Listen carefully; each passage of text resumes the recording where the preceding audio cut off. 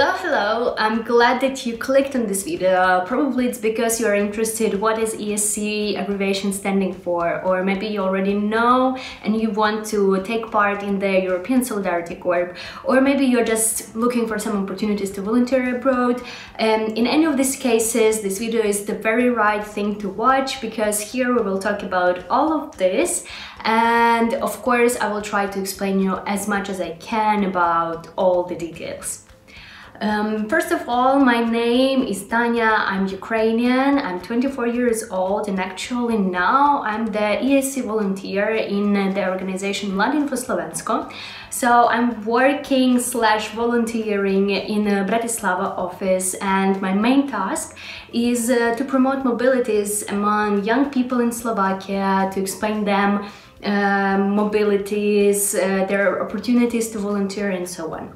Additionally, we are leaving you some links and materials in the description to this video, so you can always watch them, check them, download them, and we are hoping that it will be super helpful for you. So, we are ready to start from the scratch. What is actually ESC? This abbreviation is standing for the European Solidarity Corps, and this is one of the programs which was established by the European Union, and it is funded by the EU. That's why you, as the EU citizen, can fully participate in this program totally for free. Also, if you are from the partner country, you're also very lucky, because you are eligible to be a volunteer in one of the EU countries. Actually, originally this program was established in the frame of the Erasmus Plus program. However, now it grew up and now it's a separate program. That's why EVAS changed the abbreviation, and currently the correct name is the ESC. The next step we will talk with you about is the things you should pay attention before applying. First of all, you should be careful with the age limits, because you are eligible to any of the programs if you are at least 18 years old till you're 30 years old. If you are in this age, let's say, congratulations, you should keep watching this video, because this opportunity is exactly for you. Also, I would like to mention that it's not necessarily obligatory, let's say, to be a student. Even if you graduated, even if you graduated a few years ago, it's totally okay. The only thing which matters is your age. The next thing you should know about is that the duration of the program is from the 2 months till 12 months, and they are divided in two categories. All the projects are divided in two categories: short-term projects and long-term programs. Short terms, it's the volunteering up to 2 months, and the long-term projects are the one which duration is from 2 till 12 months. Also, be careful that you can participate in the long-term project, unfortunately, only once in your life. We usually advise people to take part before in the short volunteering up to 2 months, and then to benefit and to use the months which are left for the long-term volunteering. However, if you want to go directly on the long-term project because you found a very cool one and you are really motivated to take part in it, go for it, apply and go. Also, the thing which we will cover a bit later, but also it's important to mention it now, that all the finances are covered, so you will have the support for your traveling to the country you're volunteering in, as well as the cost for your food, pocket money and public transportation. The next step actually everyone is interested in is the topic of the projects, like what am I gonna do there, how I can professionalize myself, and so on. Actually, there is a huge variety of the topics of the projects. You can see kind of all of them now on the screen, but it's not just these topics.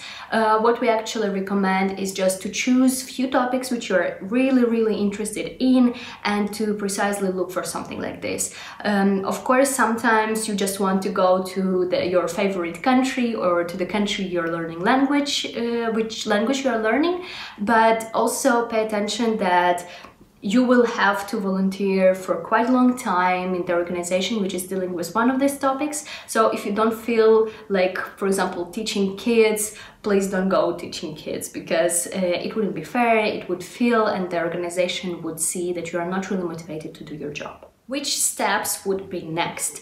Now we were trying to very shortly describe which your steps are. First one, of course, is to realize what you want to do, for how long you want to do, and what would be your favorite destination, like preferable destination, let's say.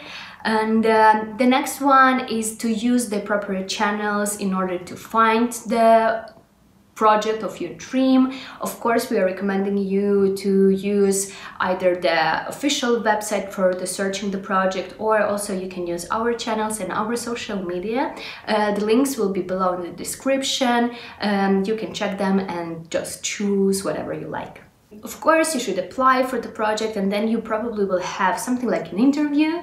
Also, if you're interested in how to manage your motivation letter, which is commonly asked from the organizations, you can check our video about motivation letters. And the last one, if you know that you're successfully selected for the volunteering in the organization, you will have a contract and you should arrive to the country. Also, the question usually is, who will take care of me when I'm abroad? We fully understand that sometimes it's scary to go abroad for a long period of time to people you don't know, but we can assure you that you are totally safe. You will for sure have a contract you are dealing with, but also you will have some institutions which will be able to help you with all matters or issues you have on your way. First one is the sending organization. The contract is actually signed by your sending organization, which is responsible for you as well, so you can always refer to their coordinators and to ask them anything you're interested in. Mladi Info Slovensko is actually a sending organization, so usually we are dealing with the volunteers, so we are sending Slovak youth to other countries to be volunteers. In order, if you found an interesting opportunity for you on the official website and you need a sending organization to deal with the contract, don't hesitate to contact us. We'll be happy and glad to help you. And the second part, of course, will be your hosting organization. It's actually the organization where you're volunteering. There are a lot of coordinators, mentors, your volunteers, colleagues who will be super glad to help you.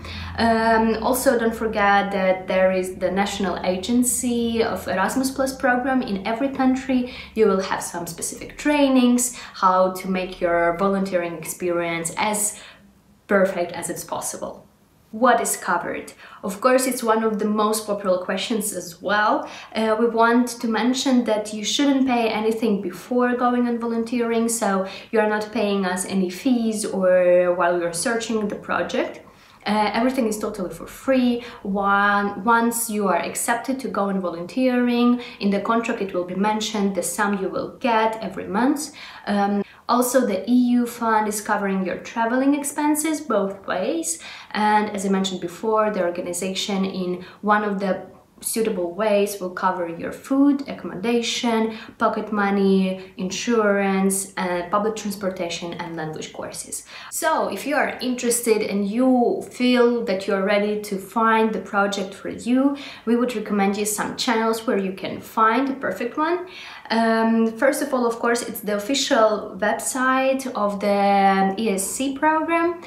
You can filter their projects according to the topic or to the country you want to go in, or for the duration you're interested in. As well, you're super welcome to use our channels. You can find Mladi Info Slovensko in Facebook, Instagram, or even LinkedIn.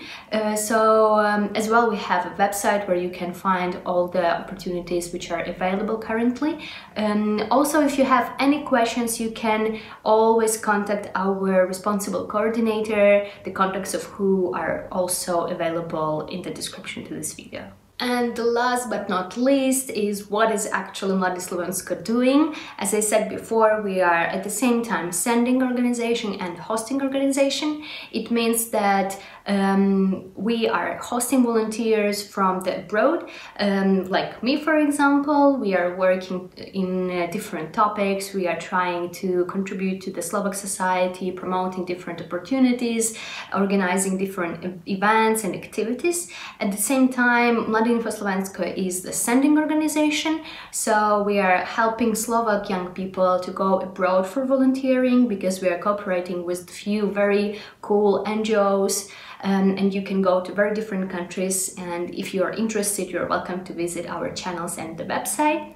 And of course, we are ready to support your ideas. So if you have a cool idea, you want to implement any projects or initiatives in the local society, in the local community in Slovakia, don't hesitate to approach us, and we will be glad to help you with some information about Erasmus grants or youth exchanges, or how you can get some fundings from the European Union.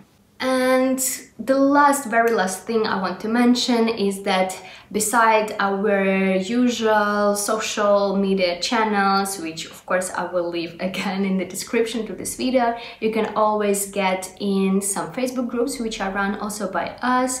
You can always contact our coordinators via email or calling them, and of course we'll be glad to help you to go on volunteering. See you!